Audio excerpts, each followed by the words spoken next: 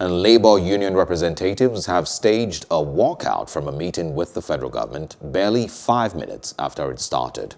According to the president of the Trade Union Congress, Quadri Olaleye, on the meeting's top agenda were the issues surrounding the hike in price of fuel and electricity tariffs, not issues of palliatives. In his opening remarks before the closed-door session, Olaleye accused the federal government of dishonesty, playing to the gallery, and painting the organized labor in a bad light before civil servants and the public. Representing the Nigerian Labour Congress was its Deputy President, Najim Yassin. Hello, hope you enjoyed the news. Please do subscribe to our YouTube channel and don't forget to hit the notification button so you get notified about fresh news updates.